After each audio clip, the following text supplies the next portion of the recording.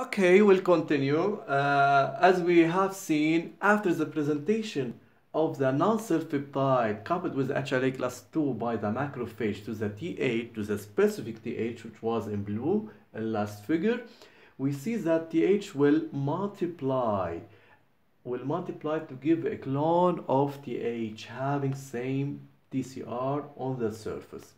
So the first phase was selection, since the specific Th has been selected by the macrophage having TCR specific for this complex HLA class 2 and non-self peptide. Then the multiplication phase, and finally the differentiation phase. Some of these cells, few cells will become memory Th cells, about 5 to 10%. While the most of cells, majority of cells, will become interleukin secreting cells. These cells are effector cells.